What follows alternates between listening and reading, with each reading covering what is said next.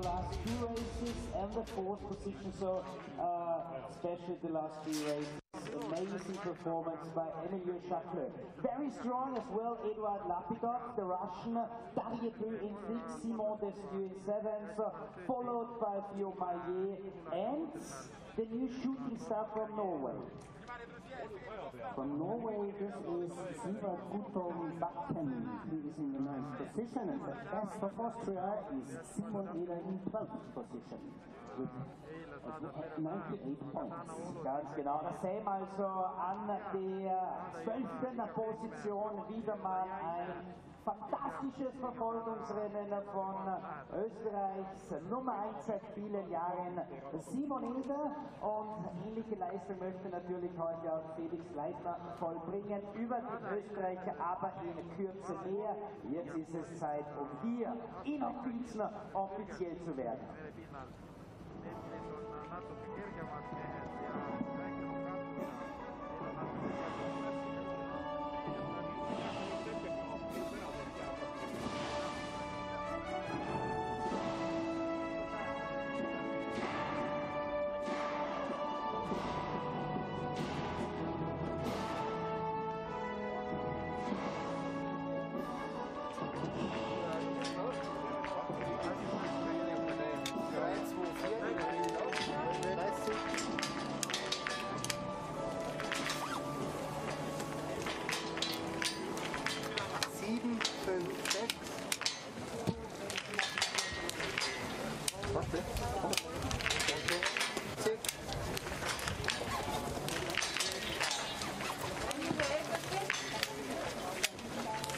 Neun, 6.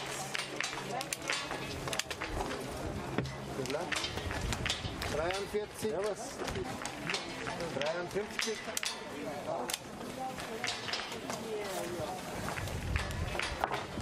Prost noch. 8, 1, 2. Ja. 63.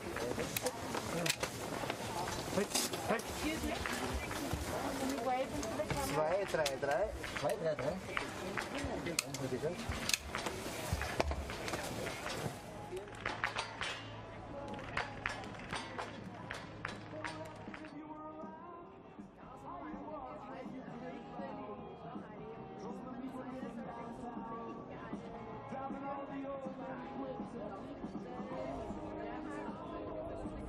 The boys are back in town once again. Simon Eder on the big screens. Last year's first competition, first sprint competition, was the victory for Dale, followed by Theo Maillet and Fabian Klotz.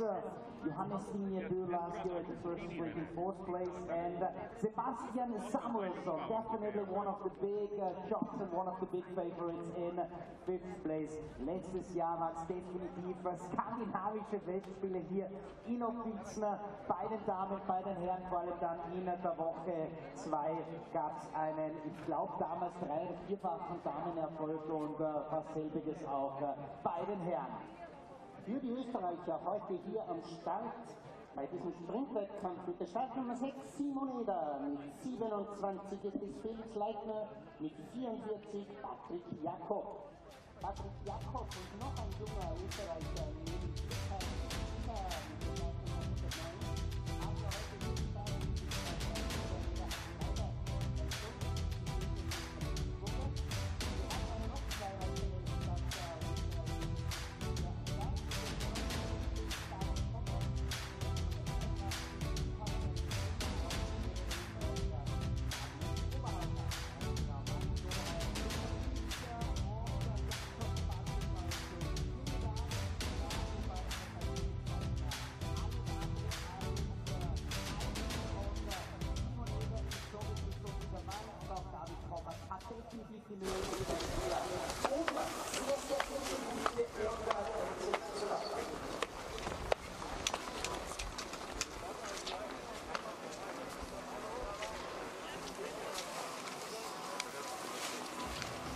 Danke auch mal an die gesamte Mannschaft, die auf der Strecke am Schießplatz und hinter den Kulissen wie immer ein riesen riesengroßes Dankeschön also an das gesamte Organisationskomitee mit ihren vielen, vielen Helfern.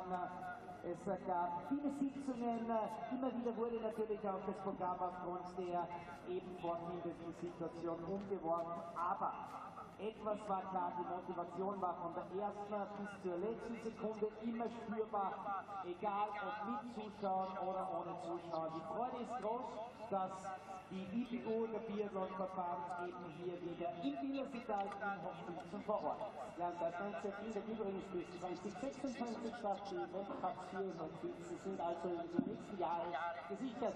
Wir warten natürlich Startschung 1 und die trägt Jakob Bach, der Slowene.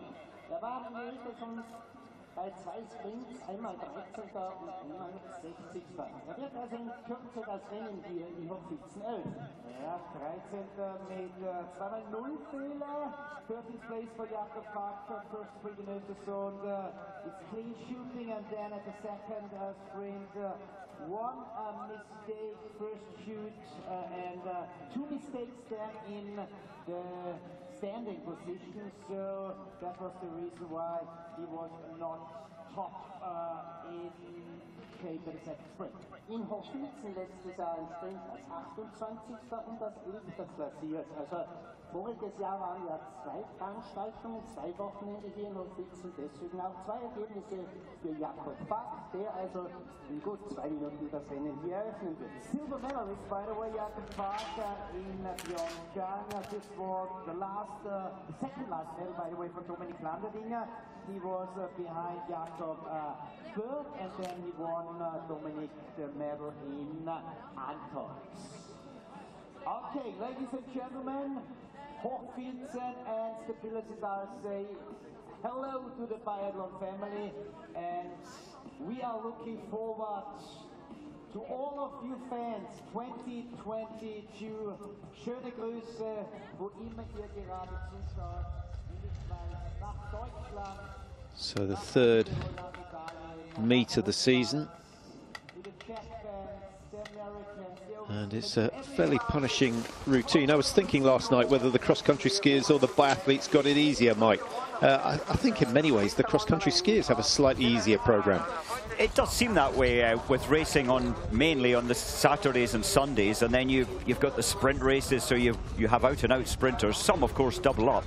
But I think this program is pretty full-on, as it has always been so. Franz Berger, the long-time servant of this area and to Austrian biathlon, good to see him. He's still there, and he still also has his position in the IBU. So we've got men who have won World Cups going first and last in today's race. That's a rarity. Dominik Windisch, of course, 2 wins back in 16 and 19. And starting the race off for us today is Jakob Bach of Slovenia. And it'd be interesting to see how he gets on. 8 wins in total. Always surprises me when I see that number. But then again, you have to remember the last of those came back in 2015. Scott Gow is 3. Sima of Slovakia starting 4 ahead of Mukin for Kazakhstan. 30-second intervals.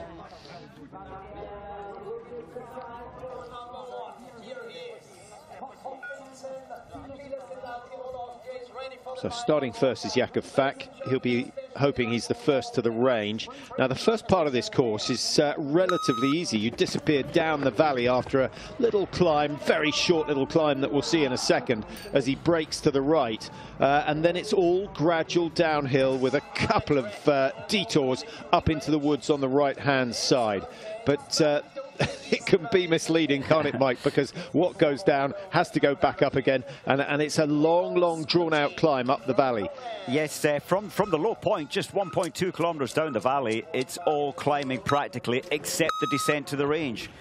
Gusic, 30-year-old now, from Poland, hasn't had a great start to his season, Patrick, with a 114th and a 107th last in the 2 sprint competitions so far. Yeah, I've noticed his last shoot is always a bit scrappy. He's yet to hit more than 3 on his final shoot of a race, so that's certainly an area where he can improve. Scott Gau. Well, we saw some good stuff from the two Gau brothers up in Östersund. Let's see if they've managed to keep that form going. He's 31 now, comes from Canmore, of course, the venue for the 1988 Olympic Games. And, well, I guess Scott, like many others, inspired by that and benefiting from the fact that they've continued to develop the facilities there. Yes, one of the wax technicians saying today that the snow is very much like Canadian powder snow today, the heavy snowfall yesterday, and it's very fluffy and soft snow. Starting for Miha Shima for Slovakia, and comes from a place called Velasca. I'm not familiar with it, but nearly everyone in this field, Mike, except for the British when they were competing, had snow outside their back door. How big a factor do you think that is? It is a huge factor if you're, in terms of development, all of these athletes, as Mukin sets off, they're developed very young, introduced to snow and cross-country skiing age 4, 5, 6, and then developed from, say, seriously from 6, 7, 8-year-old, as was Simon Eder. I remember him skiing around the World Cup tracks when his father was racing when he was 6-year-old. He's still going at 38. Yeah, not for long though. This will be his last series of World Cup races here in Hochfilzen. So he's going to get a fantastic reception at the end of the weekend. And what a servant he's been for the Austrian team. 38, as you say, Mike, comes from Saalfelden. And not a bad start to the season. He's still ranked in the top 12 of the World Cup standings. As we go back to Jakob Fack, here's the first little climb at 1.1. It's a steep climb as well. It doesn't show it as always on the camera, but that's a 21% gradient climb just after 1.1 kilometers. Yeah, for those of you new to biathlon, this is a 10-kilometer race. And it's split into 3, so 3 laps of just over 3.3 kilometers to make up the distance. The first shoot in the prone position, the lying down, and then they go to the stand, as we see Olli Hiddensalu of Finland. The Finns do seem to have raised their game a little bit this year. Wow, we have to wind the clock back a long, long way before they were, was it 2011? And before that... Well, before that, 2001. Yeah, 2001. 2001, wasn't it? Pakuka, yeah. On the podium many times there. But I think, and the next Finn on the start sheet, I really feel good about Tero Seppala. He's 25-year-old now, 2 times 16th in the first World Cups. If he hits 10 today, for me, he's a top 5. Johannes Kern, starting for Germany, becoming a regular fixture. Didn't actually race in the first round of racing up in Östersund. Health issues, but he's been pretty solid since. 12th and the 14th in the sprint and the pursuit last week. That's a solid start to his season, picking up some good points, as we see Dmitry Lazuski out of Minsk, young man, 23. A lot of learning to do. Top 60 is okay. He knows he can do better than that. He did better than that last weekend. I think top 30 is probably his target for today. Now, Gieginer, Mike, the beard has been reduced somewhat. We'll see if that helps. He looks a whole lot younger. He does, and he likes the sun. Remember, I think it was when he was racing on his home stadium. He lay in the sun like a lizard after his zeroing, and he said he just needed to unwind and reach the podium on that day. Hopefully the sun earlier. He's managed to do the same thing.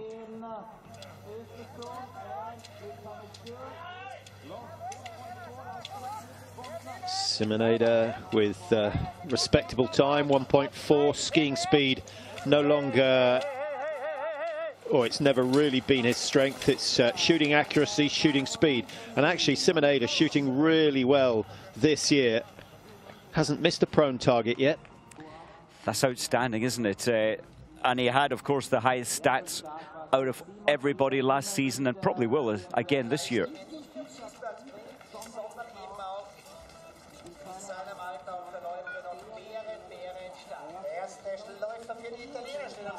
So Bormolini about to get underway. 30-year-old now from Livigno. Livigno, so many of the teams were down in Livigno this summer because of the Olympics being at such high altitude. Training there September, October, November, many teams. And what a wonderful place that must be to live. Well, Martin Ponsiloma, it didn't start well with his 79th position, or his first sprint race, 79th. He only hit 1 out of 5 first time in on that occasion, but then a whole lot better the second week of racing in Östersund, where he came 11th. His skiing is good, but he only hit 80% of the targets when he came 11th.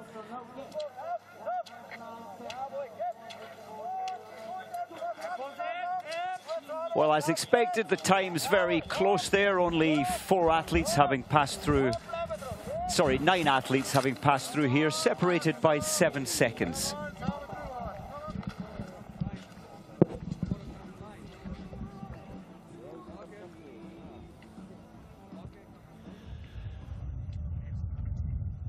Scott Gow, early start for him, but some way off the pace set by Jakob Fack.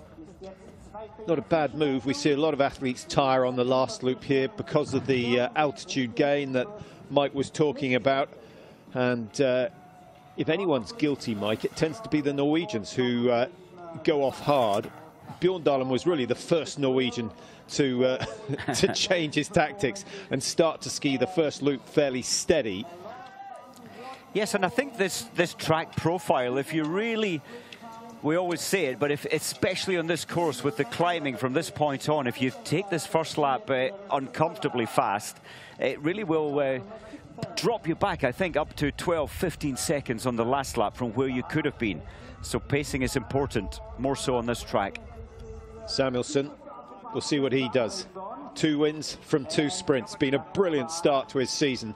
A little bit up and down in Östersund, a couple of bad days on the range, but to win both sprints, one with a clear shoot, one with a 90% hit rate, absolutely outstanding. He certainly would have settled for that.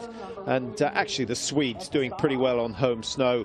We'll see how the Austrians do this time round. So Fack to shoot, a bit more wind than they encountered up in Sweden.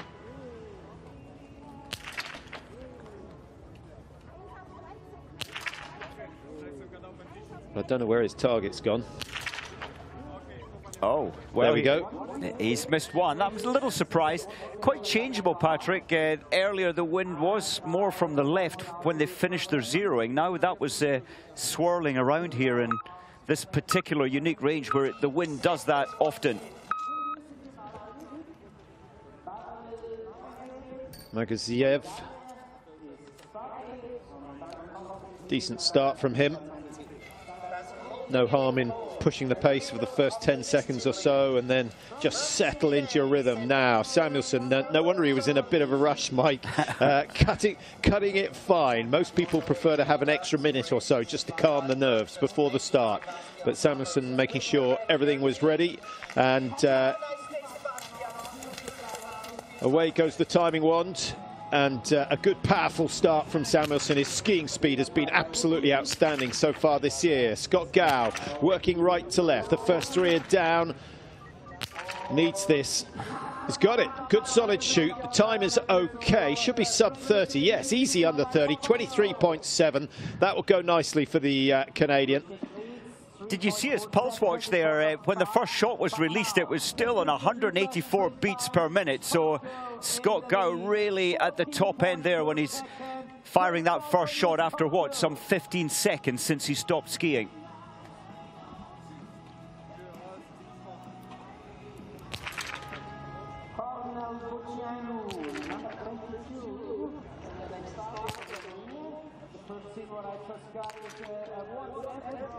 I think that Jakob Fack, bib number 1, he was a little unlucky with the wind spiraling around when he came in. It seems to have at least settled in one direction.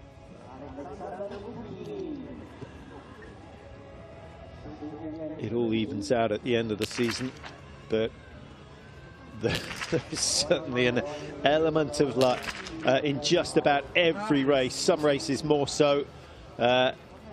It's always a bit disappointing when it's an Olympic race, Mike, but if you think your mind back to Vancouver, certainly the sprint event there was massively affected by the weather conditions. And so often it is at the major championships, and it'll be interesting, Beijing in February. Now, Ada, yet to miss in the prone position. Can he keep that record going all the way to Christmas, maybe? Another 5 down, only 5 to hit today, so he stays on 100%. And the shooting speed, well, he's no longer the fastest, but his accuracy this season has been quite outstanding. It really has, and I think that the great ex-German racer Rico Gross, he's played a part in that. He raced alongside Simon Eder for many years, and shooting as fast as he did, you were always going to incur a higher risk of missing. And Rico Gross has said, okay, you're a great shot, let's slow it down. But not by much, just enough to secure the hits. Samuelsson, surprise, surprise, he takes the lead at 1.1. And a 2-second margin, so Samuelsson ahead of his teammate Ponsaloma. And then we've got Povanitsyn of Russia in third, and Thierry Lange of Belgium, who's had a good start, 6.7 off the pace, just ahead of Kern and Stephenson.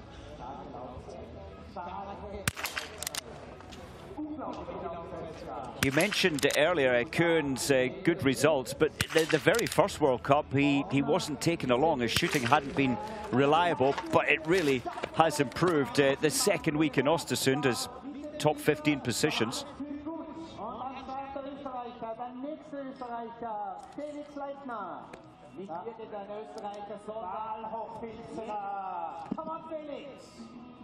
Hau dich rein hinter Johannes Kühn, der kommt jetzt vor, Felix Leitner raus.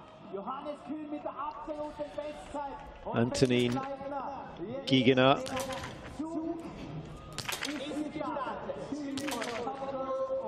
From La Fecla. What is he, 30 now?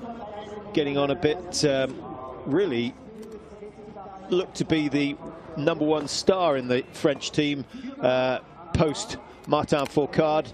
But Jacquelin, Fiormaillet have certainly raised their game, and he's actually struggled to get into the relay team since then. He has, and the French, I think it makes a point. They've only put Gigenin in the first group, and no Norwegians in this first group, which has 32 athletes in it. So he is sadly the least favoured in the French team. Yeah, that's tough to contend with, isn't it, Mike? Especially when you've got as much potential as he has. Quite a lot of movement in the first 3 shots. Settled down for shots 3, 4, 5.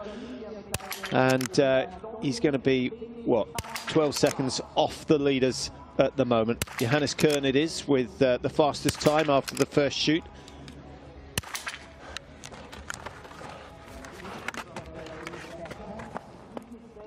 Povanitsyn missing 2, he won't be happy with that.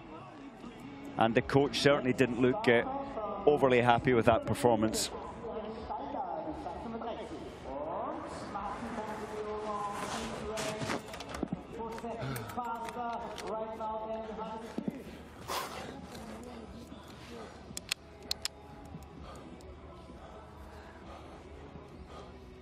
Ponsaloma is the reigning world champion in this event, but his season hasn't started well. Oh, a little bit lucky. Split round over on the right-hand side. That goes high. His luck runs out on shot number 2.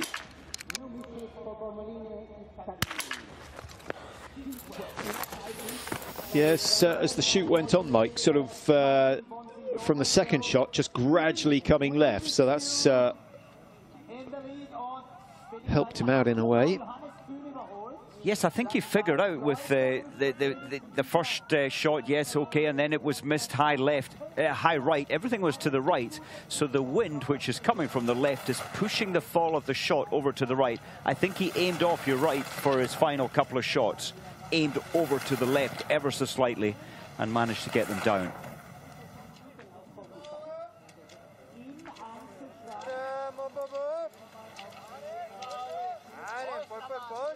Kern building his margin, 23.9. That's healthy. And should he go clear on the stand, then that will put a bit of pressure on the big names who've decided to start later. Biathlon now for Ukraine.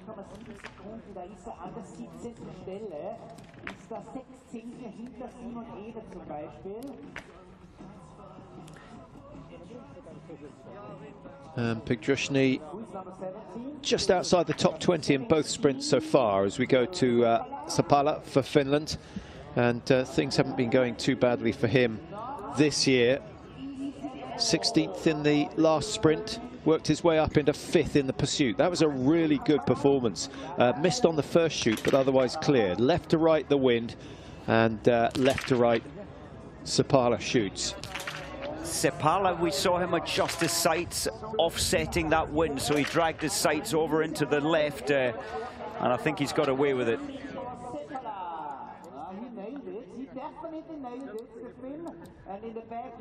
But it's not as simple as if the wind's coming from the left, adjust your sights that way, is it, Mike? There's a little bit of elevation as well. Exactly, yes. When it comes from the left, because the bullet spirals so fast it's clockwise at over, what, 500 kilometers an hour, the influence of the wind presses it down to the right as well. So right and low generally the fall of the shot, if you had zeroed in the perfect dead wind. Now, why is it called the Magnus effect? I assume Mr. Magnus must have figured it. That's a pretty weak answer. We'll work on that and do our best to find out. I'm sure someone out there knows. Sebastian Samuelsson for his first shoot. Ski speed coming in.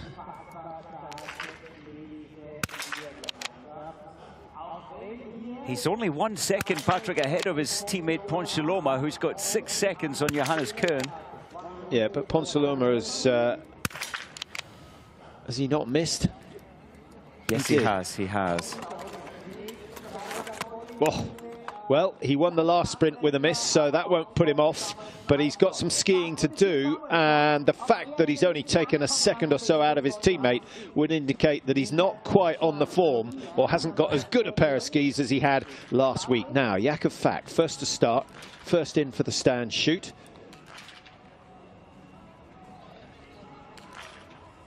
Well, Jakub, his strength used to be this part. The shooting aspect was always a few seconds off in terms of his speed at his best.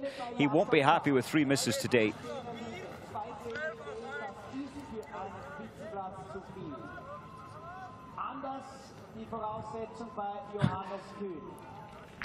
Get a sense of how steep this climb is. The continual undulations, they were completely out of sight there, these 3 biathletes. And it just relentlessly takes the strength and the sting out of your legs, all these short, sharp, steep climbs.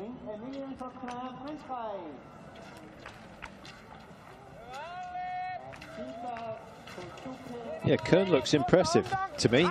Looks strong, good body position. I suspect there's been a few hours spent in the gym working on his core, but looks much more solid than I've seen him in the past. Yes, and it's been somewhat 2 years since the German team have won a sprint race. So Johannes Kuhn, maybe the big hope, and of course Benny Dahl later, who won here at the World Championships 2017. Yeah, Detheux just going up towards 1.1. He started the season with a good sprint race up in Östersund, finished in 5th, just behind his teammate Jacques Alain on that occasion, and he shot the perfect score. Just thinking, Patrick, you mentioned the altitude here. The range is at 1,010 meters. And if I remember right, in terms of oxygen saturation, you're losing about 4% of the available oxygen at sea level when you come up to 1,000 meters. So all the athletes will be feeling this today, especially with Östersund at only 200 meters over the last 2 weekends of racing. They'd probably had enough hemoglobin left in his blood to cope with that. Living down here most of the time. Now, Prone has been immaculate. Standing not quite as good. Oh, that's rare to see him miss twice at home, and that's a real shame, Mike. It would have been lovely to see Ada go clear and set a decent target for the rest. As you say, at home, isn't it extraordinary, where this is the range that you train and shoot somewhat 15,000 rounds in the summer months, and it's his worst shooting performance so far this season. Yeah, Guzik of Poland, the only man clear so far, and has set a time of 18:53, as you can see there. And Johannes Kern, he can certainly afford one miss and be inside that.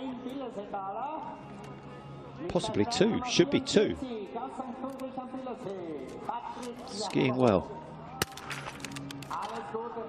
He doesn't always fill me with absolute confidence, Johannes, when it comes to stand shooting.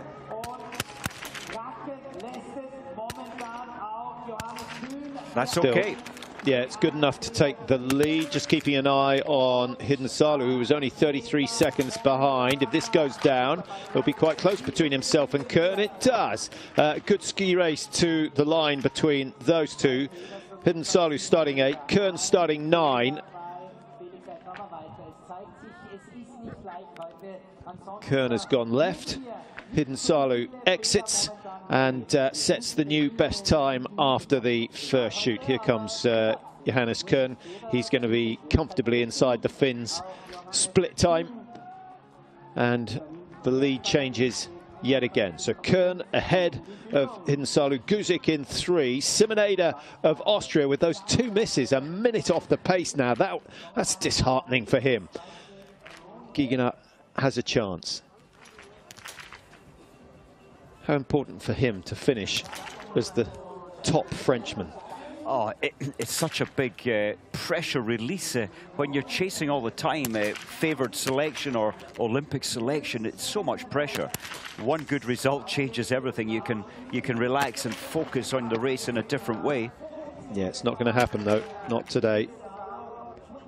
Dessieux, Filmayer, Jacquelin should all improve on that. 8 out of 10.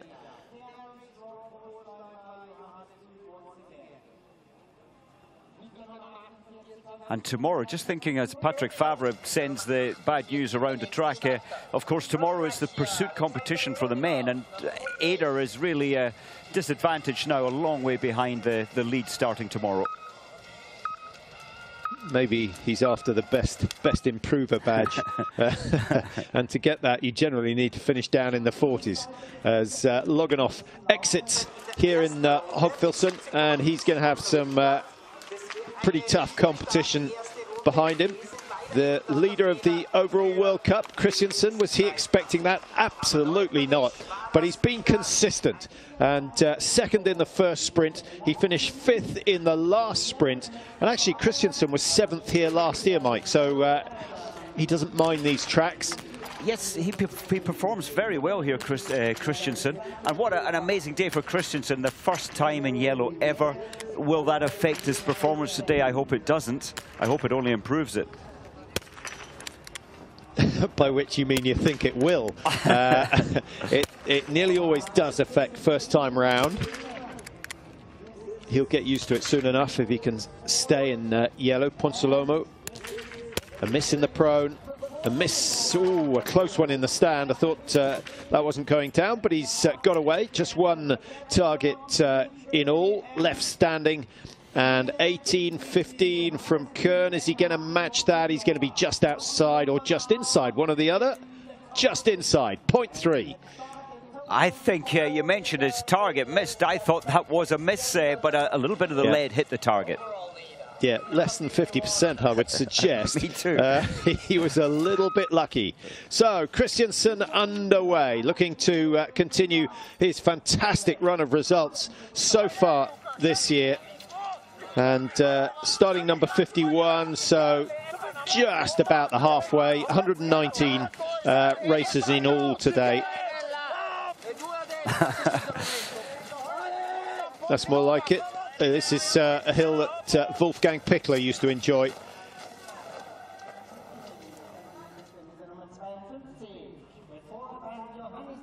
So the French, who all tend to do the same sort of thing on the range, Mike. Certainly the top performers. I wonder whether the news goes through. So a change in both lateral and horizontal sights for Dessieux. He has a good time into the range, Patrick. He's only 4.9 seconds off Samuelsson's time.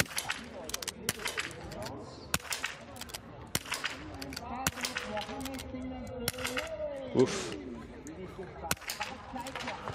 Well. Oh, that's a disaster. Well, we said absolute disaster. The wind influence we mentioned earlier to the right and low, and that's exactly where he went. He's so experienced. I thought he might have dragged the sides further over to the left and a couple more clicks up as well.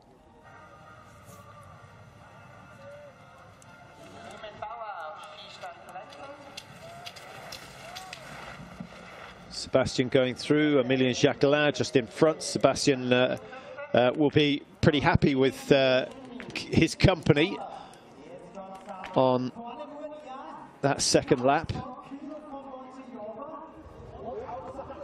Early start for Samuelsson. I'm just wondering what the Swedes saw in the weather that the Norwegians and the French didn't. Yes, well, it was the fear of the depth of snow last night, and would it continue further into the morning, the heavy snow. But yes, the Swedes, Samuelsson maybe opted himself, put me in Group 1. That's where he prefers to go. So missing the prone. I was just about to say he needs 5 to continue his winning streak. He's thrown that first one wide. I think we're going to have a new winner here for the season in this sprint. But Samuelsson won't be far off the mark if he gets 4. He doesn't. 3 out of 5. And his worst result of the year. He's lying second in the World Cup standings, by the way. Jacquelin skiing well, as he always does. 2.5 inside coming in. That's behind Johannes Kern's time. That's good. Nice and solid. Big improvement on Dessieux. And as I mentioned earlier, Jacquelin has been consistent. Top 6 of the, or top 4 of the last 2 sprints, having finished second last weekend. Crossed the line for Guzik of Poland, and no sign of Jakub Fak. Wondering whether he's pulled out. Well, Fak, no, I think those 3 targets missed it. Jaco is just, he's over 2 minutes off the lead pace at 9 kilometers. Yeah.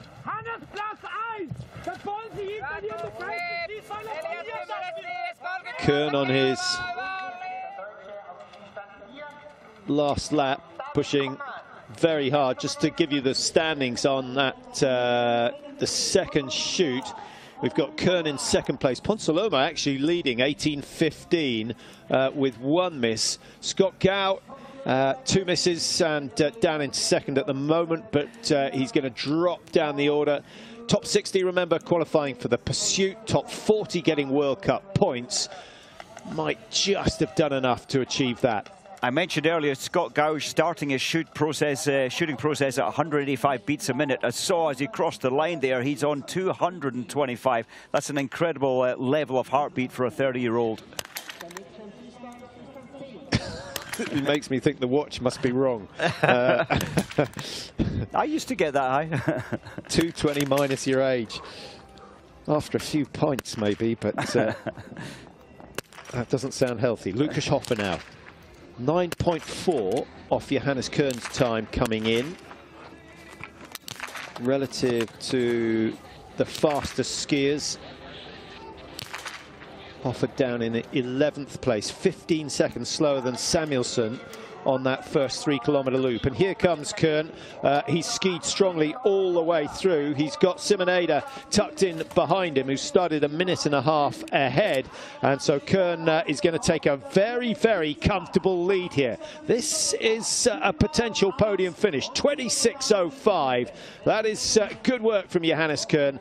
Had he gone 0-0, then he may well have been looking at a top 2. Great race, though. He'll be happy.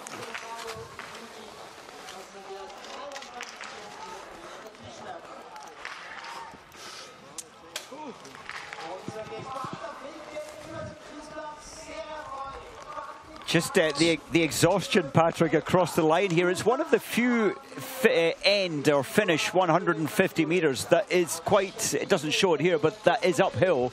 So that little extra exertion up to the line has everybody practically on their knees.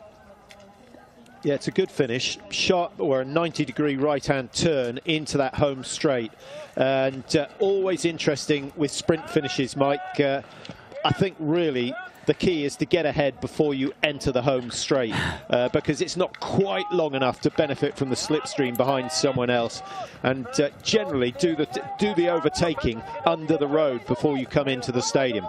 Yes, it's quite tight there. Christensen not looking quite as strong as we saw last week. And I'm really surprised Ponce Loma has lost 11 seconds and still a way to go before the finish line. He's lost that on Johannes Koene. Yeah, surprise. He came out 0.3 behind. And 7.8, he was 3.8. 8.6, it was 7.8, and as you say, 12.2 now. Have a look at Loganov's time. He's 4 seconds faster than Samuelsson. That's a massive turnaround in pace compared to last week in Sweden. Wow, and some pretty handy shooting as well. Safely inside, and obviously adjusted the sights accordingly, because the majority of those were just over to the left-hand side. 12.1 inside, new leader, Loganov of Russia. And Loganov, well, I suppose getting a decent start time, Mike. Yes, midfield, maybe the snow now a little more pressed down for those midfield athletes. Earlier on, the heavy snowfall last night, I think it has had an impact. Well, Ponce Loma wearing 14 as he comes in. Christensen just heading into the range for an important shoot. We'll see what sort of form he's on there. 9-10 seconds. Koene has really pushed the pace. So that's a 14-second loss to the German over that last 3.3K. Possibly, he did match Samuelsson on that first loop, Mike, and I'm starting to feel that maybe that was a mistake. Yes, very, very interesting. And just as Christensen comes in, I see that Johannes Tingesbo is setting the fastest times now on the track. He started 1 minute behind Christensen.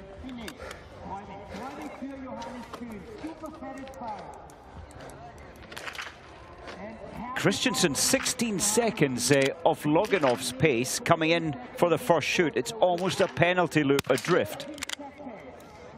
That was low, 6 o'clock. Is this the yellow bib effect? Is it a result of some very, very tough racing at the top? With the cross-country races, Mike, we often talk about how the Norwegians have to be on good form in November, early December, just to get in the team. It is a similar sort of effect in the biathlon. And I'm wondering whether Christensen has tried to make sure he's in the team for the second half of the season by producing some good results early season. Yes, I think as Prima shoots another one who shot the perfect score, I think that is, yeah, possibly you want to secure some top results and then you'll be carried through the season.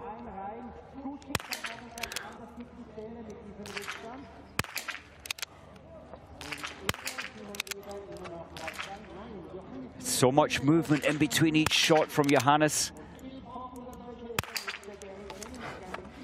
Well, the camera, surely they've learnt by now that he shoots from left to right. 2 misses from Johannes Tingesbo. It's not going to happen. Ziggy Mazet, you can see how much he's invested in the Norwegian team. He's absolutely furious with that, so disappointed, and just waiting for Johannes to find his top form. But he's a long way off it at the moment. It seems to be a confidence issue, really, with Johannes, where he's slowed down his shooting speed, which often that absolutely helps, but a lot of movement as well through the rifle. It used to be dead steady, so he's changed some rhythm in terms of his shooting process.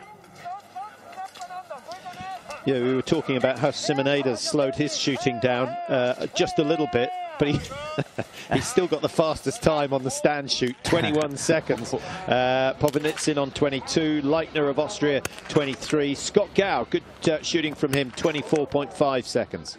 I feel great about this man today, Quentin Fillon-Maillet, partly because he snapped that rifle on the last lap in Östersund last weekend. He's had a lot of trouble putting it back together, went back home to get it fixed, and often there's a psychological, well, almost pressure off.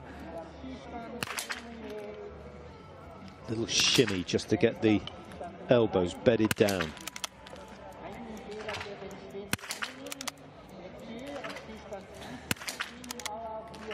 Cameraman is having a bad day. Fillon-Maillet is not. That's a great start from him. Now, 6.4 coming in. He's down. Loganov, Mike, that's extraordinary. An unbelievable time from him. Yeah, Loganov to take the field and big names, all the big names by that margin after the first shoot. Incredible speed.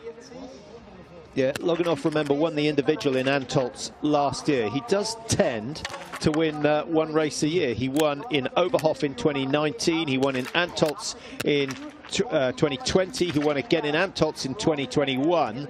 And is he heading for his 4th ever victory today? It's possible. It's very possible, as we see Seb Samuelsson across the line. His run of victories has come to an end, crashing down in 5th already. He's going to struggle to finish in the top 20 with that time. And Samuelsson is going to have a big chase on his hands in the pursuit tomorrow. Jacqueline, his time was excellent into the stand shoot, but one target missed. That's another. I think the lap today, the penalty loop is 24 seconds on average for the better skiers.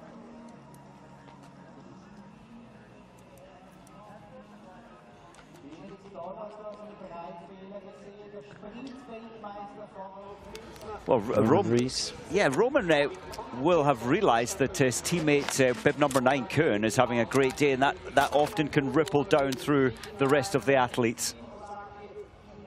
Shot 19 out of 20 in the pursuit in Östersund.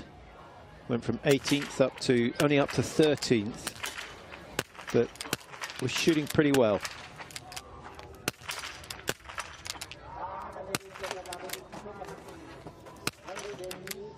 He took a long time to stabilise for the first shot, over 20 seconds, and then a 2-second routine, but unfortunately one target missed. Yeah. Mark Kirchner never gives away his emotion.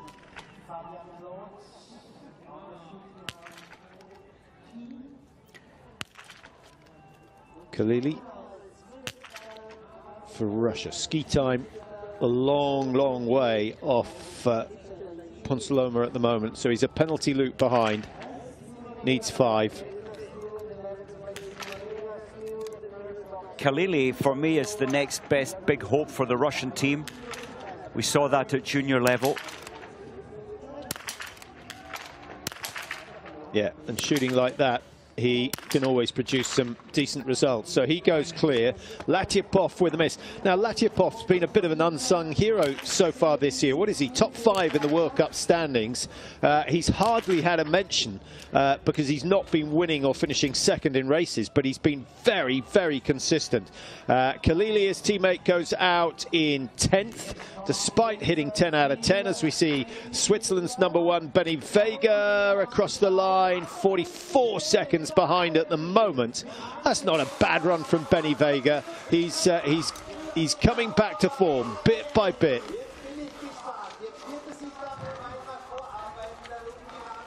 Yes, and Benny has podiumed here in the sprint race in the past. It was a long time ago, I think 8 years ago, but I expected something special from him today. It's good.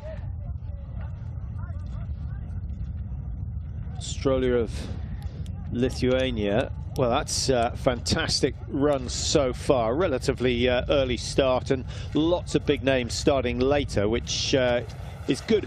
Certainly good for us. Ligrid starts number 93. Could be interesting. Norath of Germany starts number 100. We've mentioned that Dominik Vindisch of Italy goes 119. And his teammate on the range at the moment, making a little bit of a hash of the standing shoot, another 2 wide. This is the worst shooting we've seen so far this year, Mike. Yes, the wind is a factor. Anything else you put it down to? I really put it down to the altitude. It's not big altitude, but the effect from racing at just above sea level, you've got less time to recover, and I think that's what's making it more difficult today. So Loganov with a chance. Oh! Well, that might be the end of his chances of taking his 4th career win. 20th in the World Cup standings at the moment. Well, he was good after that first one. Tariabeu, still consistent, still a threat to the top 3 in the World Cup.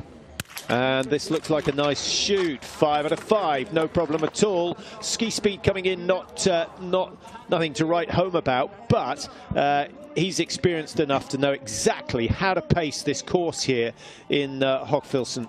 I was just looking at his past performances here, Patrick. Of course, he won this race, the sprint race, way back 11 years ago, 2010. He's been on the podium a couple of other times, 2015.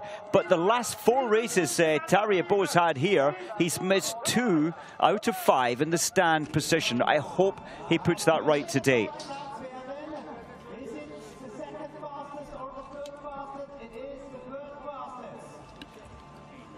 Well, Australia drops from 3rd to 5th since the last split, but 42.3, still a good run from him. He's dug very, very deep. He's got 24 hours to recover because he will certainly be part of the pursuit race. Top 60, remember, getting through to that. Fabien Claude for France.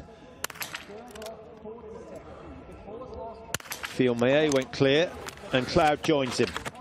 That's okay. It's okay, but look at the time deficit into range, 17 seconds. I expected better. So it seems like the French team have all dropped in terms of ski speed from where they were just, what, 6 days ago. Yeah, the travelling can do that. So the standings after that first shoot: Loganov, Tariabeu, Johannes Kern, Fielmeyer, Jacquelin, Giacomelli of Italy, really good at the early stages. Smolski is there, and then Fabien Claude racing for France. We've just seen him go through in 8th position, 20 seconds separating the top 9 or 10. Now, Christiansen, a mistake to make up for, and to defend that yellow bib. Well, Samuelsson's no threat, Mike, having missed. Johannes Tingesbø is still some 24 points adrift of Christiansen. If this goes down, he should be safe in yellow. Well, that's amazing. He came into the range, though, some 45 seconds off the pace, Christiansen. Yes, he's pulled effectively some time back, but he really needs a fabulous ski time now, last 3.3.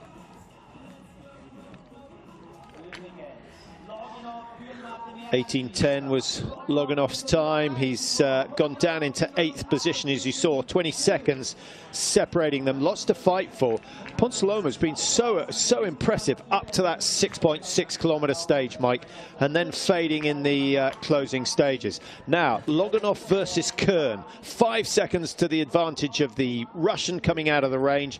That is going to be an interesting battle because Johannes Kern looks superb over that last 3K. What about Johannes Tingesbø? What can he do? 2 misses early on, 48 seconds adrift.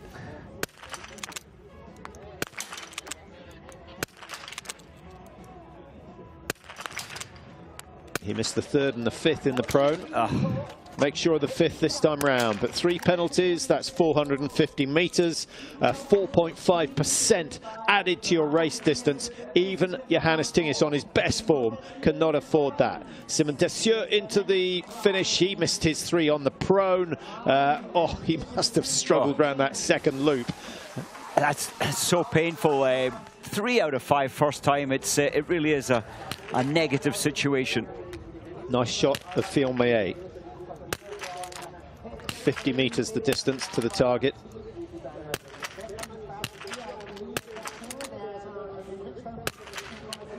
Oh.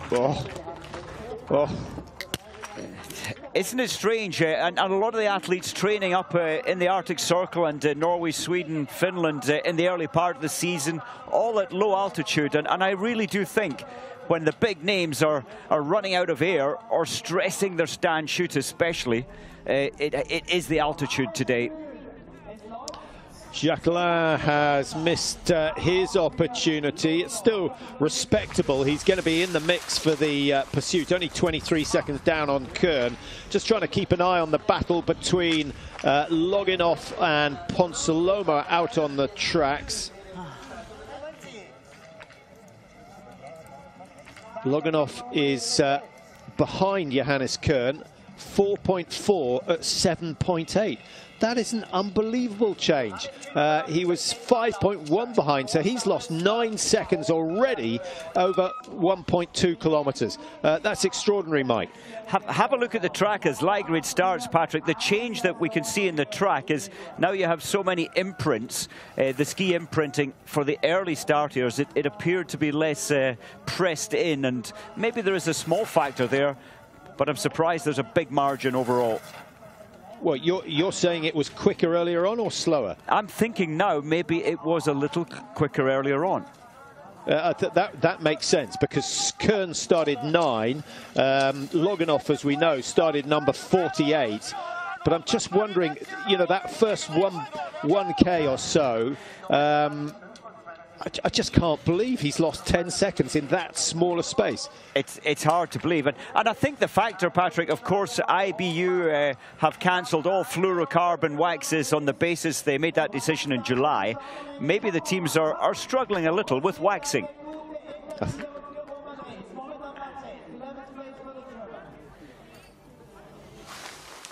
Well, Roman Rees, another good performance there from the German team. He's missed 1 target and he's in 11th place.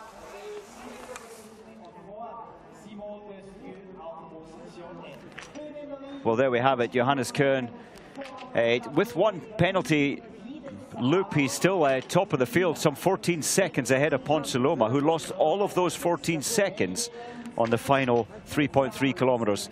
Dessau missing 3 out of 5. First time in, you cannot come back no matter how fast you are with missing 3. Well, older brother Claude, such a strong athlete, really strong physique,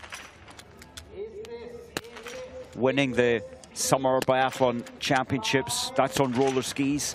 Oh, he took 8.5 seconds to the last shot, and it didn't pay off. 9 hits out of 9 shots fired, waited for that last one, and he will be absolutely furious with that performance. What a shame. Lukas Hofer, in the old days, he would shoot 0, missing the last shot standing. Today, it's the other way around. He's missed in the prone, and he's managed to achieve all the stand hits. 1 minute behind, though, for Lukas Hofer.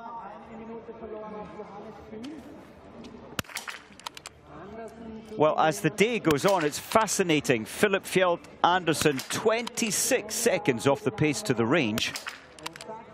Seems like it might be a Norwegian skis kind of day.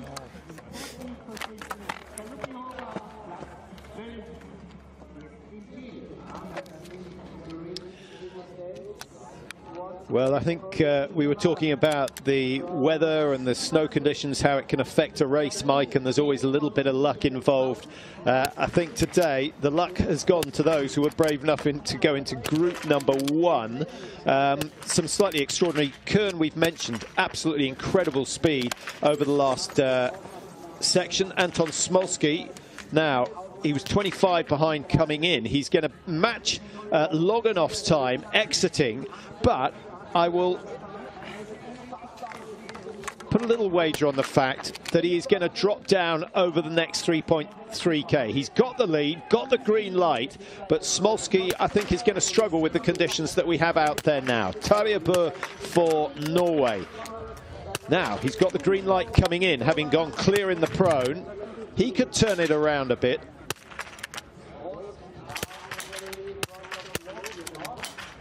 Loganov, incidentally, has gone into third, just crossed the line.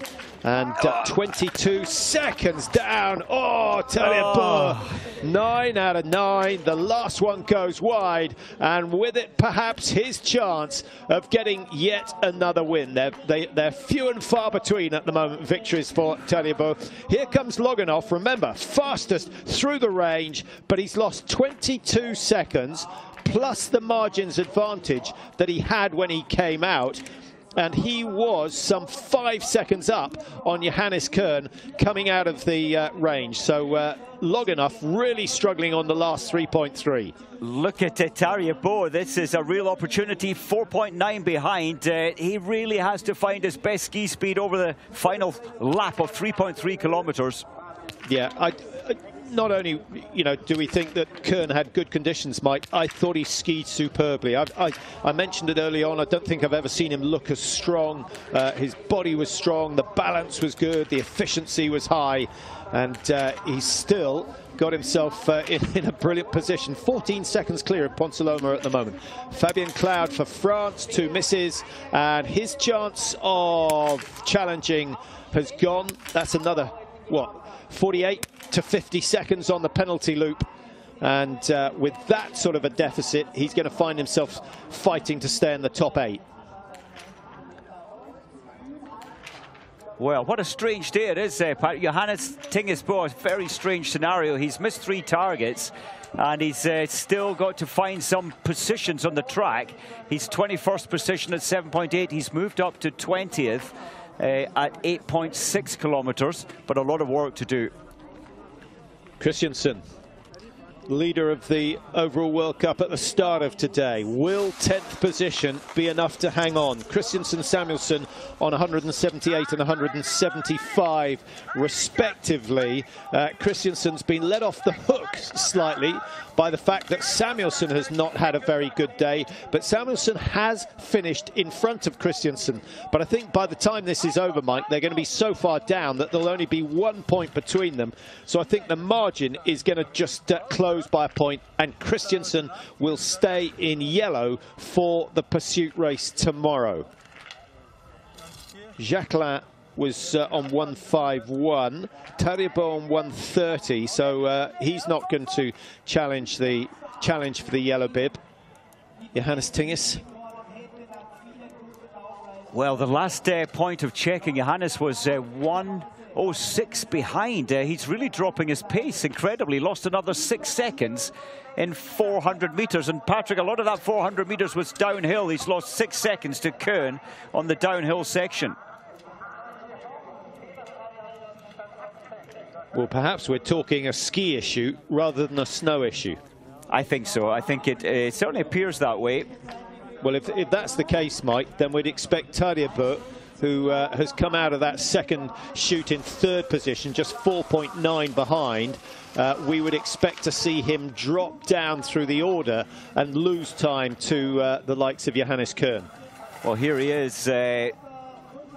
Coming off the penalty loop for your final lap. It's never a lot of fun, and he's on his limit, Patrick. It's only going to go backwards from here, unfortunately.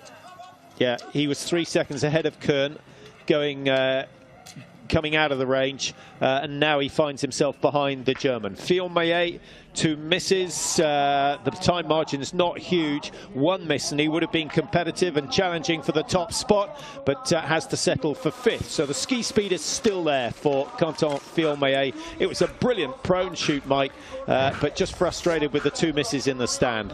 Just thinking, Patrick, and yes, it's biathlon, but if he only missed 1 in the stand, he could so easily have won today. At 24.9 behind. If only. Exactly. Famous words. Now, Sturlaholm Lygrid. Second place in the overall last year.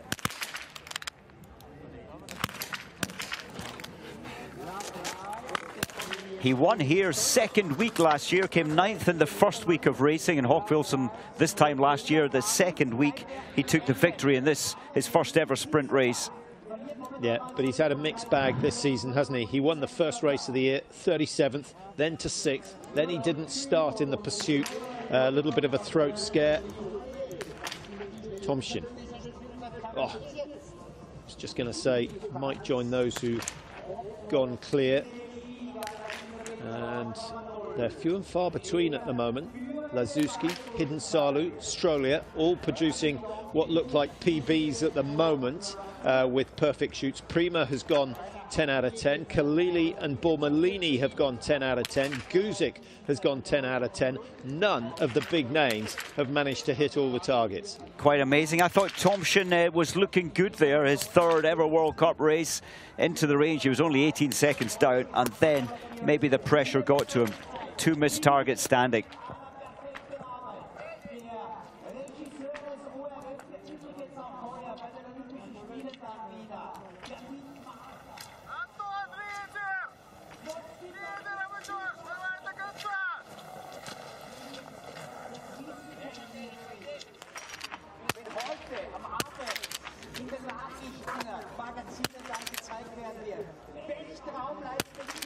Kretschmer.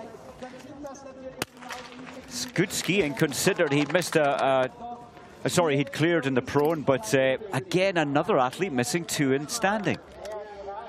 Quite a strong wind in his defence, Mike. It certainly picked up just 20-30 seconds before he came in, and someone of his experience should have picked up on that, but that might well have been the factor. Yes, and all the athletes opting for lanes 27, 28, 29, 30 for standing. There's a little more shelter there. Well, Tariabo, he's down in 6th position at the last point of checking, about 14 seconds behind, and he was only 7 seconds behind at 7.8 kilometers.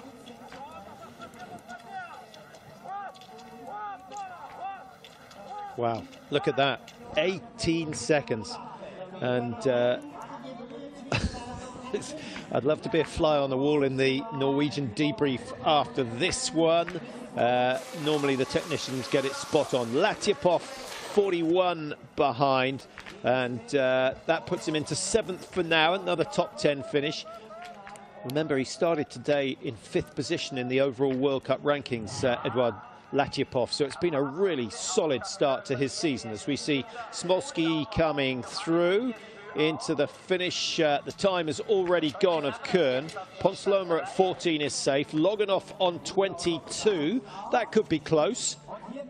Is he going into the top 3? I think he may well do. Anton Smolski of Belarus goes 3rd.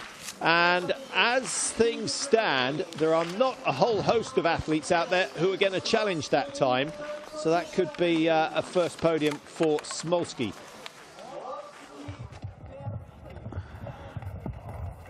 So this is the final rise. This is the big downhill section, and he was at 9 kilometers, Tariabo. He was 18 seconds behind. I would imagine that's dropped quite a long way back on this more downhill section of track.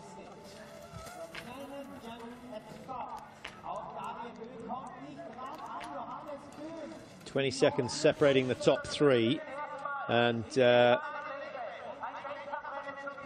Smolski is the man he's after, who's sitting on 20.5 at the moment. 10 seconds, it's going to be another tight one. Loganov on 22, Jacquelin on 23, Fiolmaye on 24, and he's certainly going to split the group. But where is Tariabo going? He goes 5, and remember, he was right up in contention when he exited the range. He was sitting in 3rd, just 4.9 behind coming out of the range. So that's a massive loss.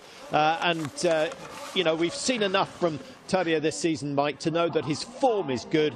That has to be a snow or a ski issue affecting him on the closing stages. And the fact that everyone is getting slower relative to Kern, Mike, I think probably swings it in favour of a snow condition change that has slowed things down. It's certainly a factor, isn't it? Interesting. What a fantastic day for bib number 9, Johannes Kern. And they didn't take him to the first World Cup because of his poor shooting. Yes, he's missed one today, but at the moment, and I think he'll remain the best in the field.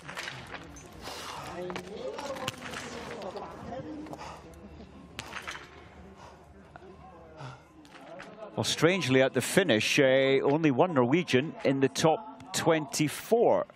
And, of course, that's Terje Bø.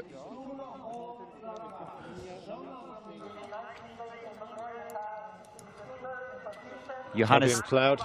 Yeah, sorry, Johannes Tingis is 24th, actually, now at the finish, 1:14 behind.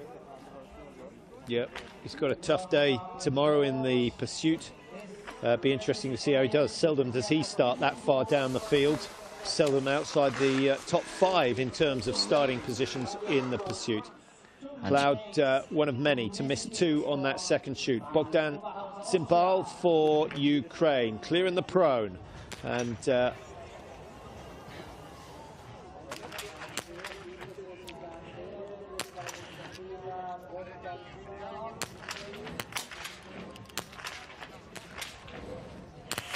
well, the last shot wasn't even aimed there. The brain said must have seen the image, but the reactions were so slow. And 0 and 3 penalties standing. Sinatra will not be happy as he radios that around the track.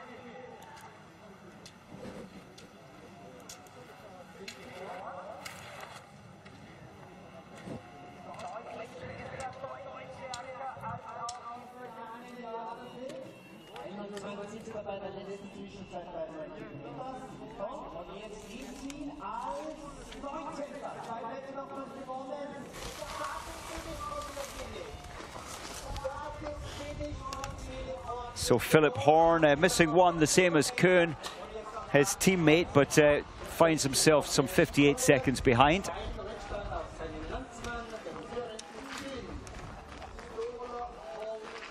Well, Philip will be looking forward to, after Christmas, the World Cups go back to Oberhof. That's where this man is from. And that'll be nice to go back home, and always feels better at home.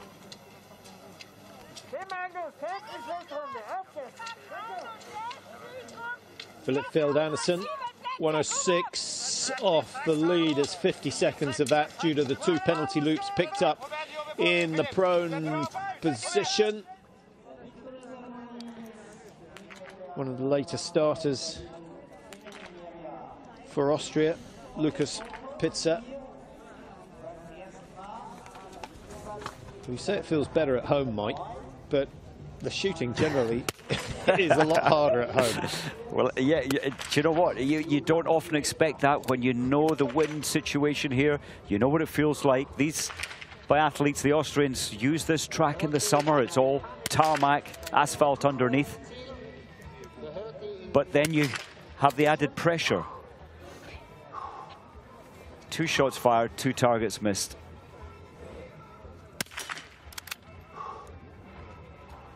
Again, it's still big experience for Lukas Pitzer. He has had a race out here previously last year. He's only had 1 World Cup experience, came 99th on that day. Now, can Ligrid do something about raising the Norwegian flag, which has had a bad day so far? No, he misses his first in the stand and his second. Just checks he's on the right target. I think there'll be a shake of the head after this one. From top 5, Patrick, to what he'll be finishing now in the 30s. It's expensive missing 2 targets at this stage. Yeah, and Ligrid's time was good, Mike. Very good. That's probably the best skiing we've seen from him so far this year. So I'm slightly puzzled why so many are good on the first 2 laps. Terje Bø was there, Ligrid was there. We've seen a number of athletes who are contending after that second shoot, but no one can match Kuhn on the last loop. So we can't say it's all due to the snow. I think Johannes Kuhn perhaps pacing it better than anyone else. And absolutely on a mission. If you get top 6, you're secure in the German team for an Olympic slot. There's a whole, just do it on one day. He was so psyched up this morning, Kuhn. And Eric Lesser, this is good from Eric into the range.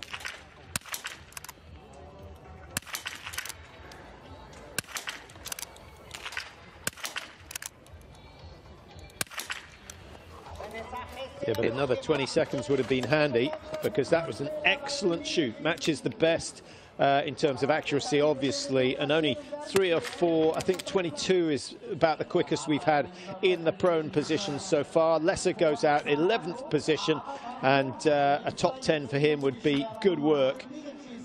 Who do you favour for the German relay team? Yes, I think Eric didn't show great ski speed weeks on week 1 or week 2 in the individual races, but as a relay man, he's excellent. So I would have Eric Lesser, now definitely Johannes Koen, Benny Dahl, and maybe Philip Horn would be my 4th athlete.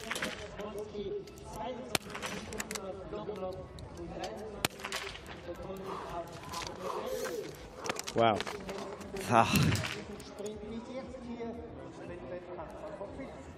I thought the Belarus team, it's a growing team, I think, in confidence, Patrick, and stature. 6th in the relay, and that was with a few targets missed. But there's a growing strength, men and women, in the Belarus biathlon side.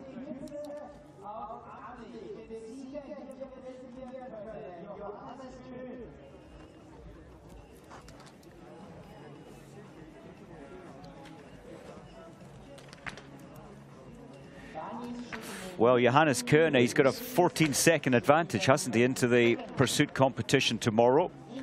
And all the big names behind him and chasing his time. Yeah, I can't see anyone else chasing down that time. And anyone starting within 20 seconds is in a good position. It's new territory, obviously, for Johannes Koen. Never won a World Cup before. When did he start? I think he joined the World Cup circuit in 2012, started his biathlon career back in 2004. So he's been working at this for a long, long time.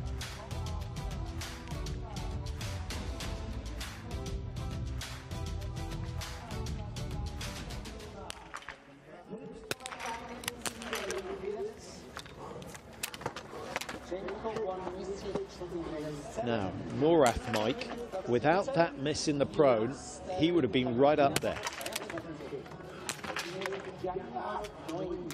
Oh, he must be. Time is still good. Look at the tension, though, Patrick. He knows how well he's skiing. Oh, he's so tense to try and make these targets count. Well done.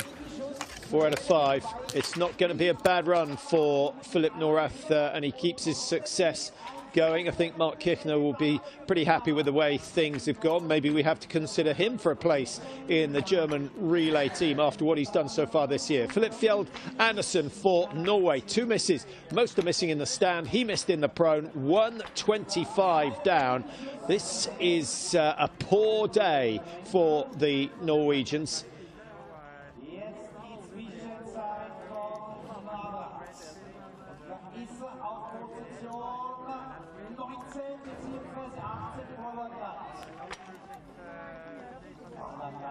Well, Norath, look at his time, Patrick. The coaches will be telling him that you're 18th, get 10 seconds back, and you'll be 10th.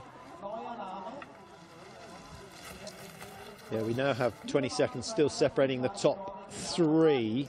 Top 10 separated by 42. The margin down to 60, as I'm sure you know, is nearly always 2 minutes 30. At the moment, it's 2 minutes 27.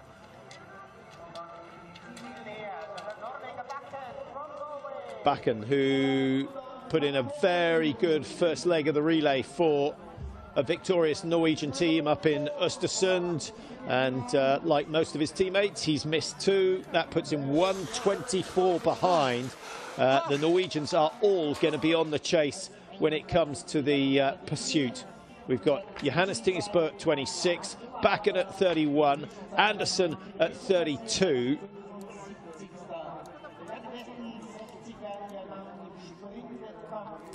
Just looking at the finish results, the first starter today, Jakob Fack, he's hanging in there to the top 60 to get a start tomorrow, but he may well be pushed down. He's in 56th position. So Kern, Ponsaloma, Smolski, anyone who put some money on that podium has done themselves very well, because Kern, first ever win. Ponsiloma, yeah, world champion sprint, but hasn't shown that sort of form so far this season. And Anton Smolsky of Belarus, absolutely outstanding. He comes from Minsk. There'll be a party there tonight celebrating his podium finish, finishing just at the moment ahead of Loginov and Tadej Bo, who make up the top 5. We've got Thomas Paul Malini down in 23. We still got to remember, I haven't seen how Dominic Vindish is getting on, Mike. He's the only one, I think, starting after Norath, who I think has a possible chance of winning.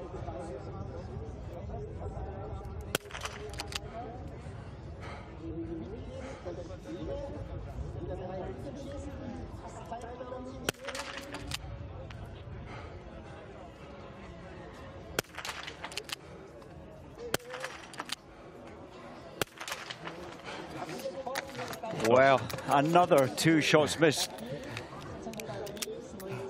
Jean-Marc, well, he has a podium position for his team at the moment. Of course, Ponsiloma second place, and that's missing 1 target. And Ponsiloma faded so much on the last 3.3 kilometers.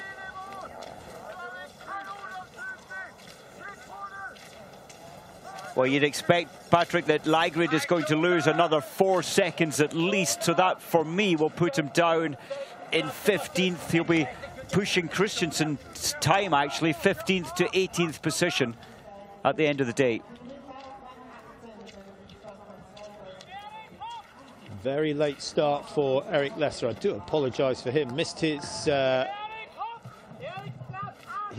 position. 2 wins in his career, but he hasn't had one since 2016.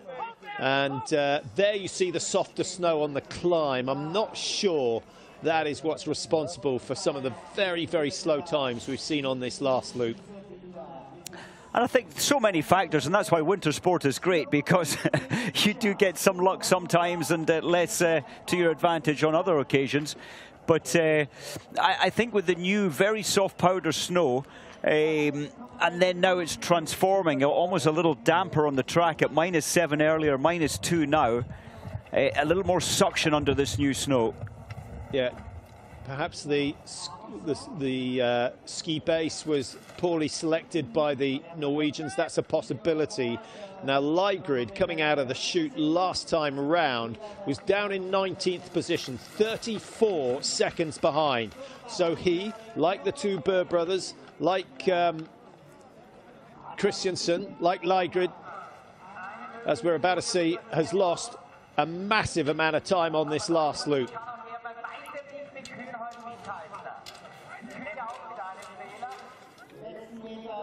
The effort is there, but the ski speed isn't. And Ligrid is going to have a hard day tomorrow, down in 19th position. So at the moment, he's where he was after he came through that last chute. But I suspect he may be pushed down a couple of slots. What a strange day in biathlon, isn't it? Yeah, we need Lesser to go clear. That will really liven things up. And Johannes Kern might have to put his celebrations on hold.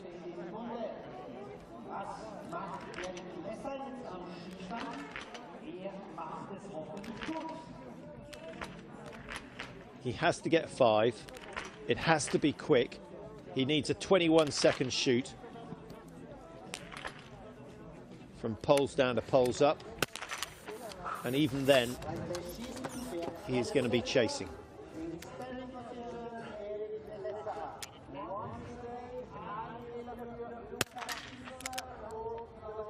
Worst possible start.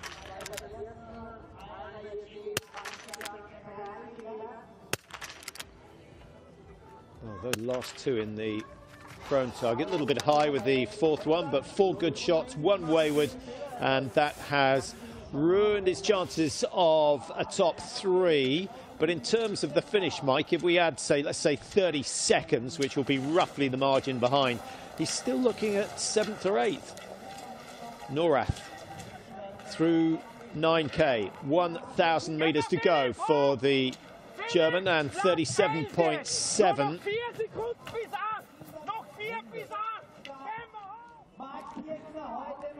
4 seconds to 8th position. They're absolutely right. And if he manages that, he will depose Lazuski of Belarus, who's lying in 8th at the moment. So Belarus, Mike, they've got 3rd and 8th at the moment, which goes down as their best day of the season.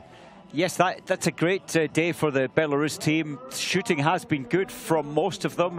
Only 8 so far, the perfect score on the range. I thought we might get between 10 and 12 athletes hitting the perfect score.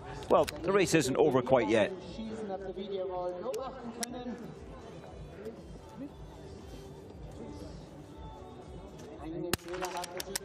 Pulse of 167 on the first shot there. And dropping so quickly now, pulse rate 142. That's the art of biathlon, recover so quickly. And Yaliot now with that shooting could well put 3 Belarus athletes into the top 10. Coming out, he's down at, well, he's down in at 40 seconds, but if he can keep that margin, he will go up into the top 10. But I think that's going to be a tough ask with the conditions as they are. Norath now into the finish.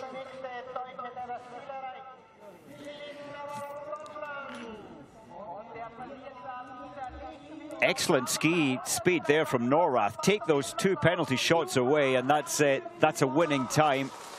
Yeah, he's gone from 18th to 8th on that last loop, Mike. Maybe there's a lot of speculation going on today, but maybe the Germans have just got the waxing and the skis right, whereas everyone else has got it wrong. That's, of course, a possibility. It is, and I think it's safe to say their skis are running brilliantly well, and certainly better than most of the other teams. Belarus team getting it very right in terms of ski preparation as well.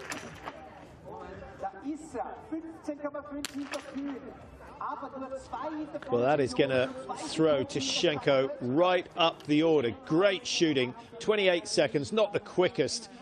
Just looking in terms of shooting times on that second shoot, Christian Gau 19.8, Runnels of Canada 20.9, no guessing what they've done over the summer, and then Simonader on 21 seconds, the top 3 in terms of shooting speed. Now, Vindish, late start, and his chances blown on the first shoot. A lot to be gained if he goes clear.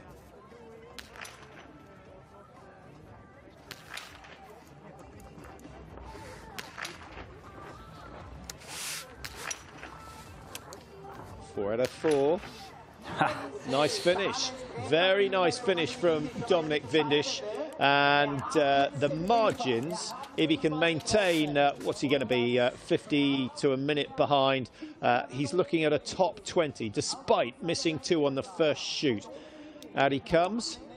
Well, Vindish really needed this today, Patrick, to take him off the last favoured, or the least favoured group, really. And I think that will, mission accomplished today. Lukas Hofer is the best Italian so far, but only 22nd position. Yeah, and Hofer at a minute behind. So if Vindish has got something left in the tank, maybe he can fight for that. Very, very tight from 20 down to 40. Only a matter of 20 seconds or so. So Kern it is who will top the table at the end of the day. We still have a few athletes out on the run. His first ever World Cup win. Brilliant day for him. And well deserved. He had a 2nd place in Pachuca back in 2019. He got another podium in Oberhof in 2020. But in 2021, he gets his first win. Absolutely sensational. Ponzalomo, Mike, the world champion, didn't look too hot early on, but recovered well, having missed in the prone. Just 1 target missed. And then Smolsky, 10 out of 10, and he puts Belarus on the podium for the first time this year in the men's races, and he also getting a PB, 3rd place, 20.5 behind. Yes, a fabulous day for Smolsky, and at only 24-year-old, now he's a podium-placed athlete, and that will give him a huge amount of confidence for all of his future races. Well, here is Smolsky.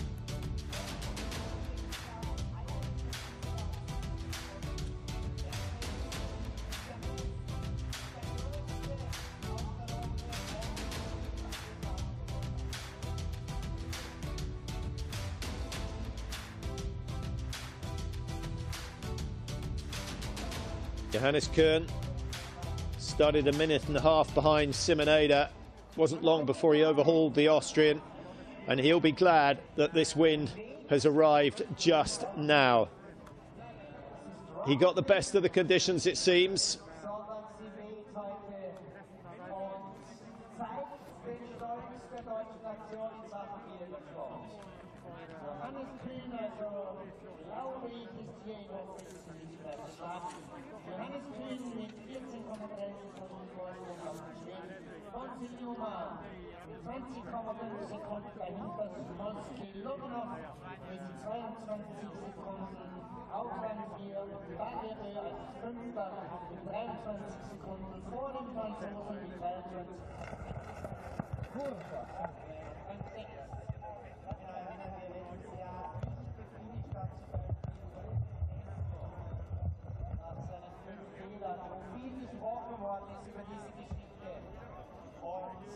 Nächstes Jahr teilweise gar nichts gegangen. Auch heuer ein guter Start an in Östersund.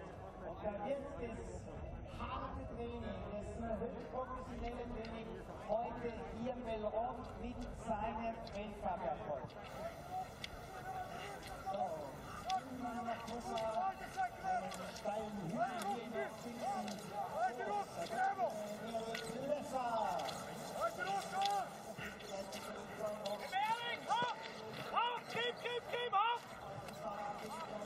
Platz 30 im Sekundentakt nach vorne.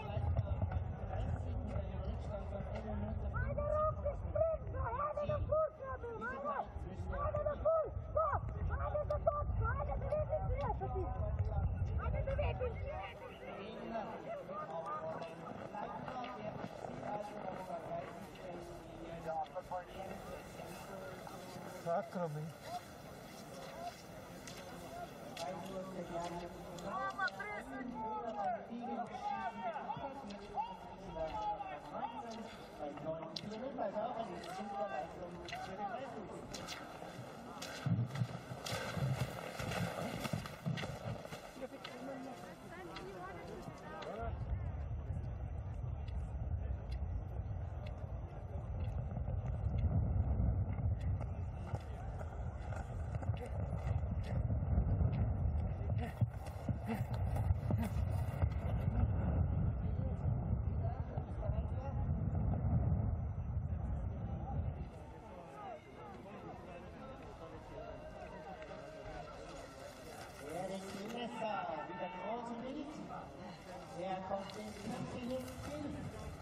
Letzte Abfahrt.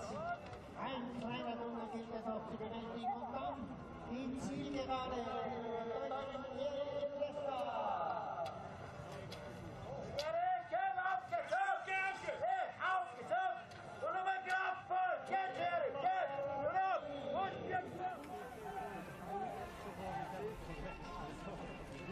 Welche Platzierung kann der Deutsche erreichen? Es ist Platz 32 für Wechselmesser aus Deutschland.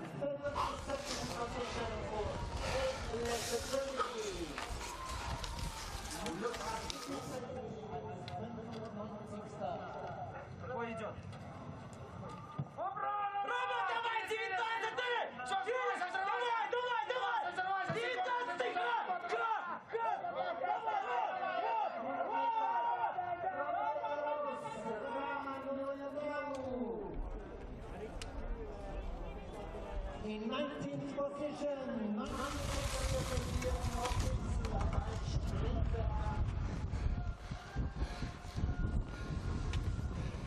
Also eine super Platzierung für den Weißwurzel.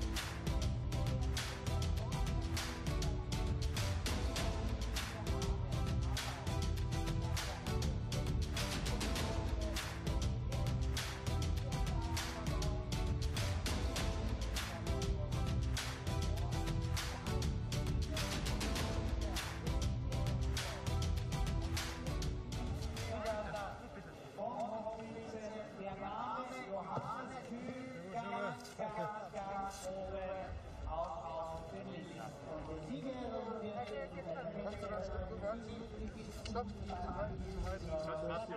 Immediately after the last competitive finish, we have got the victory ceremony in the finishing area.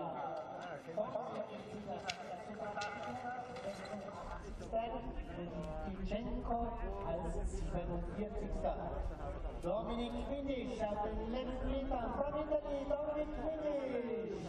Gute letzte Runde von Dominik Quindisch. Da hat er auch nicht mehr allzu viel verloren. Deshalb holt er noch viele Plätze auf. Da ist er auf Position 31 gekommen. Eine Landesvertretung Leiter. Holt er in der letzten Runde nochmal Dominik Quindisch. Sehr starkes Lebenszeichen von dir, Dominik. Super letzte Runde, klasse. Platz war es sogar in dieser letzten Runde von Dominik Quindisch. Und auch einer von diesenjenigen Sportlern, die alles aus sich herausholen können, die so übergehen können. Und da wird er jetzt doch noch belohnt. Fünfmal getroffen.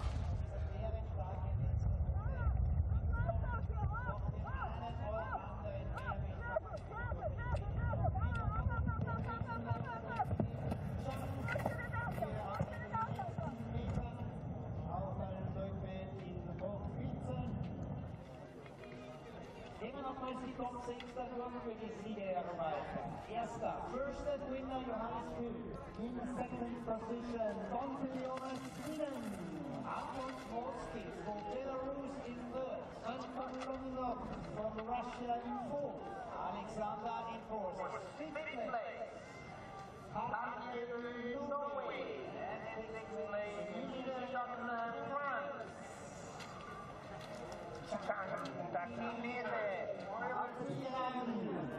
From China, Chunyi Zhang. Zweitletzte gewonnen. Olympischen Spiele waren in China. Yes.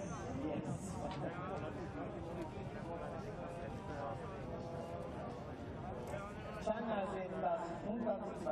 Ziel insgesamt, also 113 Läufer auf die Strecke gegangen. Hier bei diesem ersten Bewerb im Weltmeisterschaftsstadion von Hochfilzen, dem Sprintwettkampf der Männer über 10 Kilometer.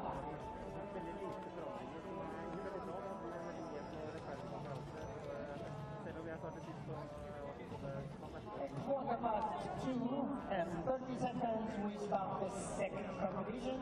It's the sprint competition women. 116 competitors take place in this competition. Also auch eine riesige Starterfeld bei den Frauen mit 116 Strecken. Wer alle kommen zur 56. darf auch beim Hochfilzenrennen, so hoffen wir noch, Mitmacher. Der durfte gerade 56. Weltmeister. Schauen wir da gerade nochmal auf die Gesamtweltcup an. Johannes Kühl hatte genau diese 56 Zähler. Nach Saison lag er an der 27. Stelle und wird sich mit diesem Sieg gewaltig weiter vorarbeiten.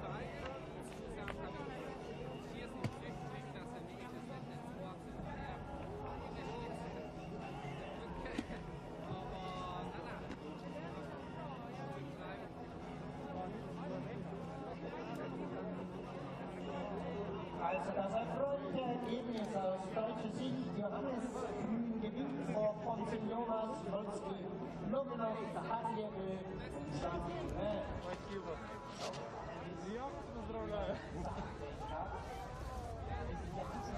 Quarter past 2 and 30 seconds, we start the second competition. It's the sprint competition women. 160. Der Chinese, auf der Zielgeraden, from China. Ja, was du vorher nicht, hab's gewusst. Zweitletzter gewonnen von 119 Läufer, ja.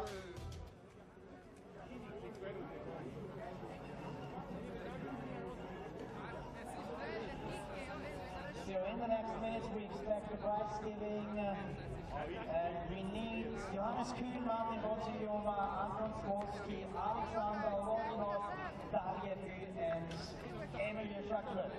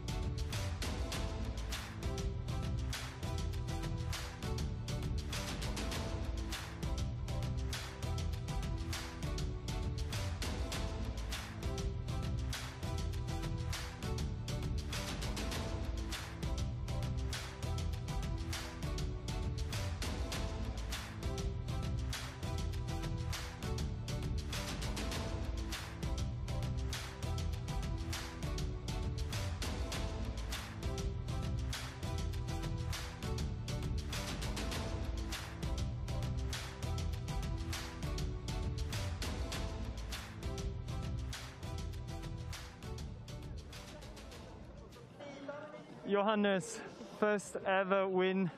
I mean, how's that feeling? Oh, it's a great feeling. I think everybody likes the feeling to be good. And to win is something that happened some years ago the last time. And to win in the World Cup, how's that? That's crazy. I think everybody is dreaming of winning one time. I think my last win was in IBU Cup 2015 or something. Yeah, it's a good day for me. Crazy. You've been so fast in the last loop. What did you think? Well, not so much. First, I was happy with my shooting, and I tried to stay calm out of the range because it's always far to the finish line. Last week, I had quite a bad last kilometer, so I tried to save some energy for that. You did great. Congratulations. Thank you.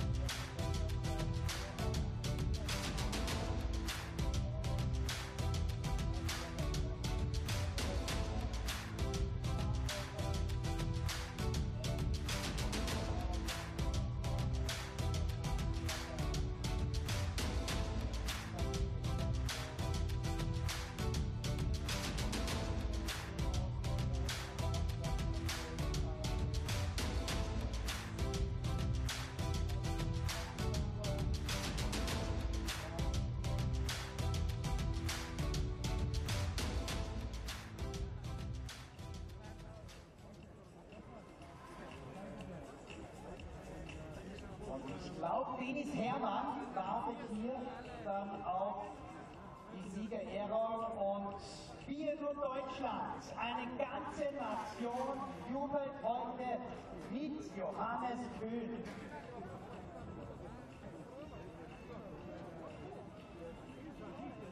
Und wir ein wenig mit dem Johannes auch. Weil damit wird natürlich wieder mal untermauert, dass Hochfilzen nicht umsonst immer wieder den Namen No-Filzen trägt. Celebration time.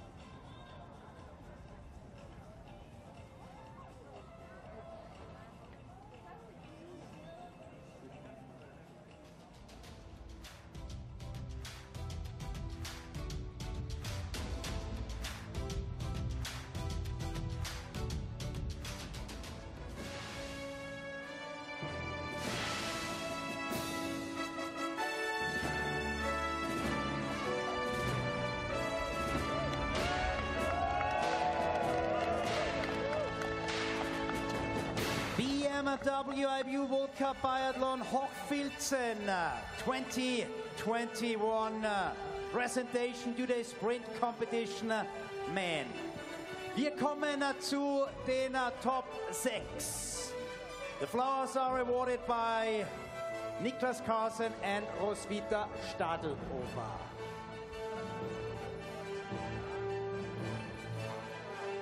An der dritten Stelle, in third place, representing Belarus, aus Weißrussland, Anton Smolski.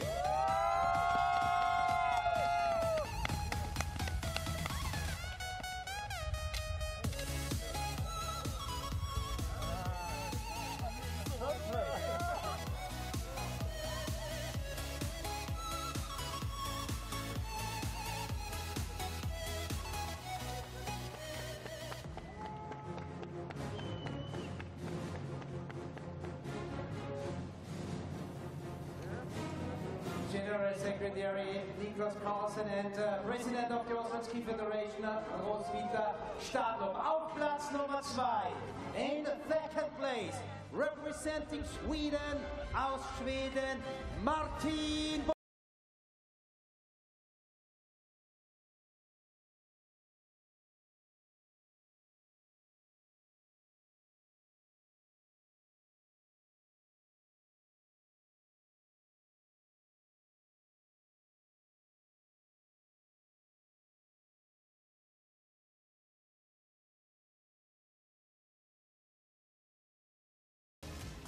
And Hochfilzen, Tirol, Austria, here is the winner. Erster, Sieger und Champion, representing Germany, aus Deutschland, Johannes Kühn.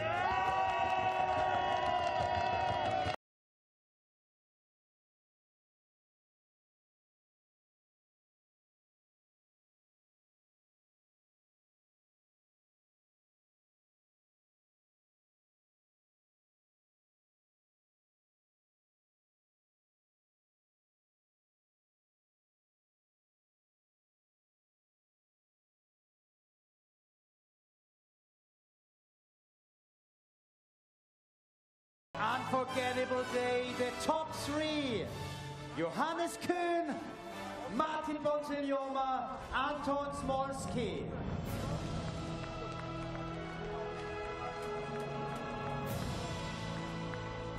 an der 4. Stelle.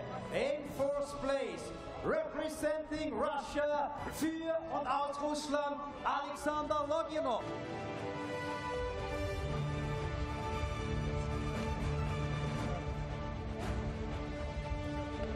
Die gesamte deutsche Mannschaft feiert mit ihrem heutigen großen Helden ein Traumtag für den Biathlonsport im Allgemeinen bei diesen Verhältnissen und für diesen Mann im Besonderen. Nochmals der Applaus für den jetzigen Weltcupsieger Johannes Kühn.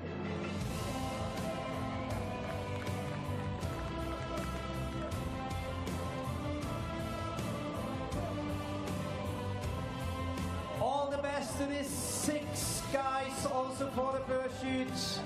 Have a good rest of the day. Be proud about yourself. Enjoy the rest of the day and see you tomorrow. And never forget this day. Schlumberger Sekt für Johannes Kühn.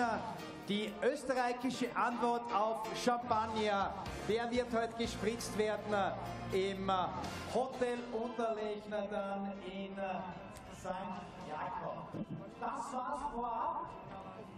Wir hören und sehen uns dann hoffentlich in 4 Stunden.